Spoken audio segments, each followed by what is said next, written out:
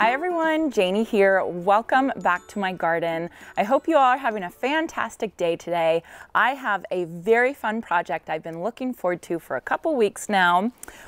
This beauty right here, this is an own root rose, a climbing rose from heirloomroses.com. They did send this to me, but if you all have been following me for a while, you know how much I love heirloomroses.com. I think they have the best roses on the market these days, and my two Eden climbing roses in the front yard over my rose arch, both of those roses are from heirloomroses.com, and I have had the best success with those roses. They have performed beautifully for me, and I truly think that that is because of the way that Heirloom Roses does their roses. All of Heirloom Roses are own root roses, and what that means is that they do not graft any of their roses onto other rootstock, which is a very common practice for a lot of rose growers. So basically what they'll do is they'll take the rose that they want to grow and sell, and they will graft it down here onto another rootstock that maybe is a little bit more vigorous or is a little bit more cold hardy or disease resistant, but then there are problems with having a grafted rose. One of them is that you can get suckers from the roots that are not the rose that you were going for. It would just be coming from that old root stock, and so it would be that type of rose. The other problem with grafted roses is that if you live in a cold environment or you have a really rough winter and the rose dies all the way back to the ground during the winter, sometimes grafted roses will actually come up with the rootstock rose. So the rose that you actually wanted will be gone, and you'll have the rootstock. So you could have this beautiful pink rose and then have a really harsh winter, it'll all die back, and then the next season you think your rose is growing well, and for some reason you get a completely different color rose. And that is what happens with grafted roses sometimes. Own root roses, like the ones that come from heirloomroses.com, also last longer. They live longer because they're coming from their own roots. They've been grown to be able to handle life just a little bit better than the grafted roses, which is exactly what I want in a rose. So heirloomroses.com sent me out this beauty right here. This rose is a climbing rose, a very vigorous and disease resistant, which is key. If you all watched my rose tips video that I did a couple weeks ago, I'll link it down below. I truly think that going for disease resistant roses is the way to go. It just makes life so much easier and makes it so that you don't have to worry about that rose getting some type of disease that you will have to deal with in the future. So this rose is Kiss Me Kate, this beautiful pink, so many petals on this rose, and it is supposed to be so incredibly fragrant with notes of citrus, apple, and raspberry. I had my eye on this rose once I went to Napa Van Winden's nursery with my friend Julio. They had the Kiss Me Kate rose there right next to another Eden climber, which I already have in the front yard, and I know and I love it. And so I was really excited to get my hands on this. So when Heirloom Roses offered to send me one, I just have to say, thank you guys, I really appreciate it. So Kiss Me Kate climbing rose is considered a medium climbing rose. It gets about 7 feet tall and 4 feet wide. And my plan for her, Kiss Me Kate, is to actually have her climb over my greenhouse. Now, if it looks like I'm in a lot of shade, that is because I have my umbrella, my trusty umbrella right here. I just have to do this during the summer. It just gets too hot and it's too bright.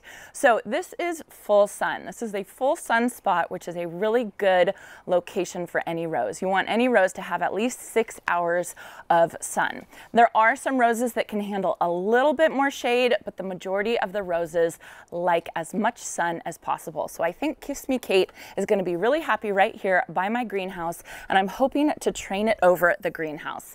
I think that this is going to be perfect because during the winter and early spring, when the greenhouse needs most of the sun, then this rose is not going to have much foliage. You know, I'm going to cut it back and prune it back. So it'll be perfect. And then when I don't really use my greenhouse during the summertime, like now, hopefully it will be covered with beautiful Kiss Me Kate blooms and the foliage. And maybe that will make this greenhouse a little bit shadier and a little bit more usable during the hot summer months. So when you get a rose from heirloomroses.com, just know that they are going to look small. They're going to look small because they are own root roses, which they sell first year. Heirloom Roses sells first year own root roses, as compared to other rose growers that sell second year grafted roses. So a second year grafted roses is going to get, you know, immediate payoff, right, first year. But Heirloom Roses says if you're patient, by year 3, your own root rose is going to catch up and might even, you know, soar past that grafted rose. And you're going to be so much happier because the rose is going to be so much healthier because it's an own root rose. So you do have to be patient if you order a rose through heirloomroses.com. But I kind of think of roses as like a long-term planting investment. So to me, it's worth it to do it right the first time. Now, if you look at my greenhouse right here, you can see that it is on concrete the whole way. Just over here on this side, I do have some soil, but it's very close to this north-facing fence, and I was afraid if I planted the rose there, it wouldn't get enough sun. So I opted to plant it on this side, and I'm going to plant it in this planter right here.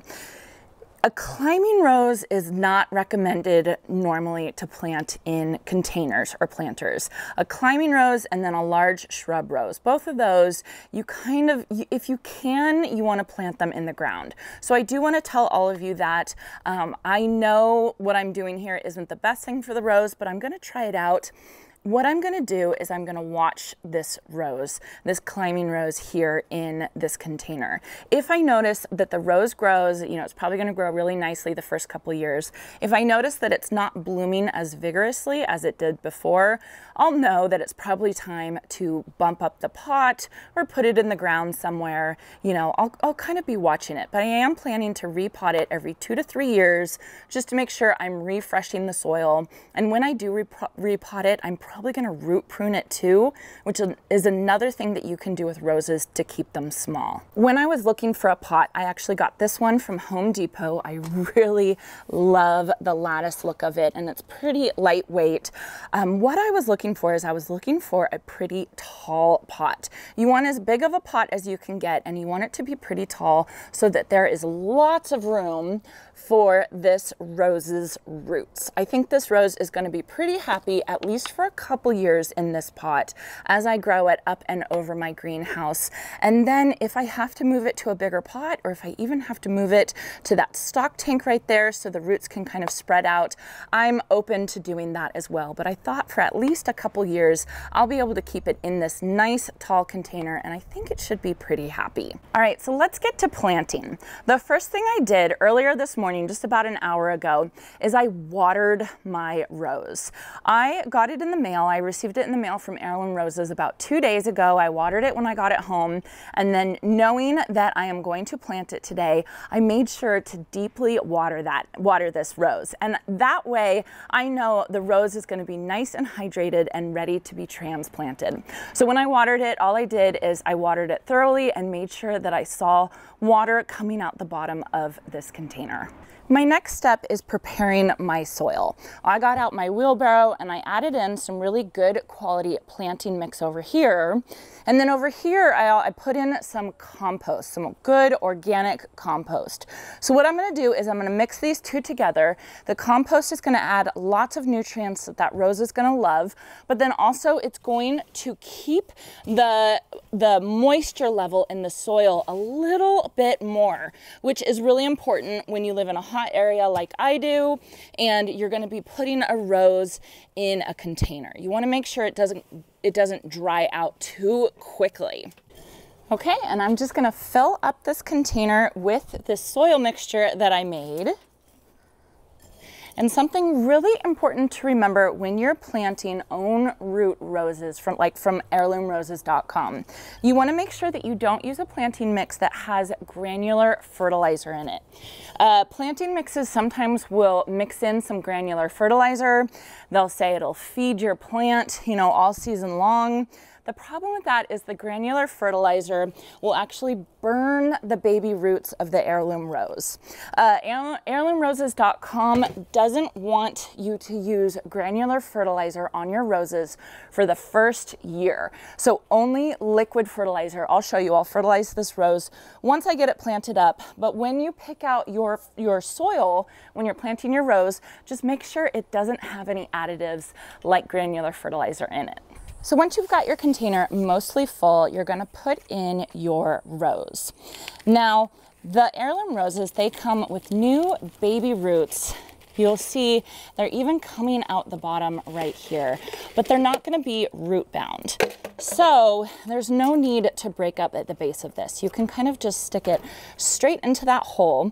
And because it is an own root rose, you don't have to worry about planting it too shallow because there is no graft site or union site on this rose. So actually planting it deeper is actually kind of better because that is going to encourage root growth around this rose. And it's really going to help that rose be healthier and stronger for the long run. So I am going to make sure that I'm planting this rose plenty deep. There we go. Tucking all this good compost around it. And this container does have a drainage hole, which is very important. And I am going to hook this whole container up on drip so that I know it's going to get plenty of regular watering. And I'm not going to forget to water it and cause the rose to suffer.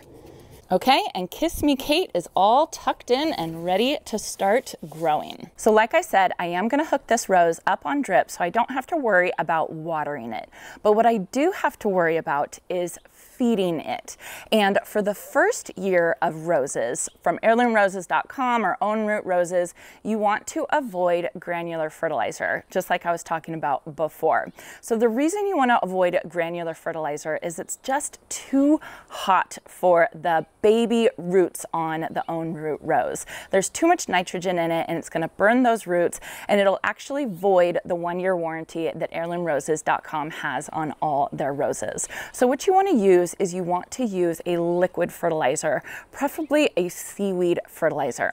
Now, that is for the first year. You only want to use liquid, but for roses growing in pots, you probably want to think about just using a liquid forever. And that is because when you fertilize in pots and you fertilize with granular fertilizer, there are salts and solids that can actually accumulate and build up in that container because there's really no place for it to go. If you're putting granular fertilizer in a rose that's in the ground, it can kind of get dissolved into the surrounding soil. The only place that it can stay is inside the container. So again, it might get too hot, too much nitrogen for that rose in the container. So what I am planning to do is just to use liquid seaweed fertilizer on this rose as long as it is here in the container. And I'm going to do that. I am doing that with all my container roses at this point. So I've always used this Neptune's Harvest rose and flowering food. It's worked so incredibly well for my Eden roses out front, and so I might as well keep going with this. So since I've planted Kiss Me Kate up, I'm going to put some of this into here. It smells absolutely terrible, but it is worth it. I know the rose loves it. And then I will water the rose in with my fertilizer water.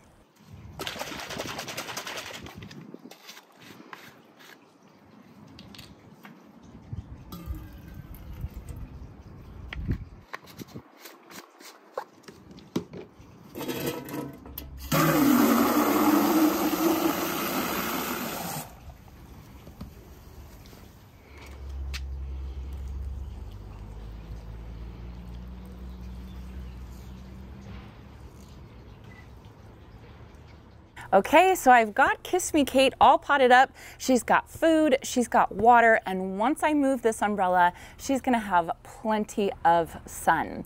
So one thing I wanted to remind you all is that own root roses, such as those from heirloomroses.com, they follow the gardening adage of sleep, creep, leap. The first year they're going to sleep or seem like they're sleeping because there's going to be a lot of root growth going on underneath the soil, which is exactly what you want for your roses.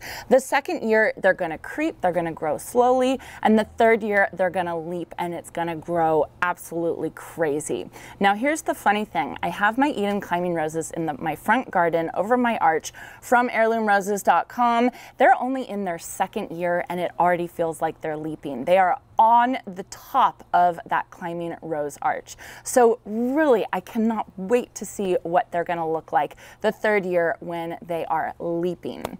So the other thing is when you get your rose from heirloomroses.com, it's gonna look like a bunch of sticks. It's not gonna look like a rose. And they do that on purpose. They actually defoliate or take off all the leaves of their roses before they send them out in the mail to get delivered to you. They do that on purpose because defoliating their roses actually prevents them from wilting and puts less stress on them during the delivery process. So when you get them out of that box, they're going to look like they don't have any leaves on them. And again, heirloomroses.com did that on purpose. As soon as you get it planted up, get it some food, get it some water and some good healthy soil, that rose is going to start growing very quickly for you.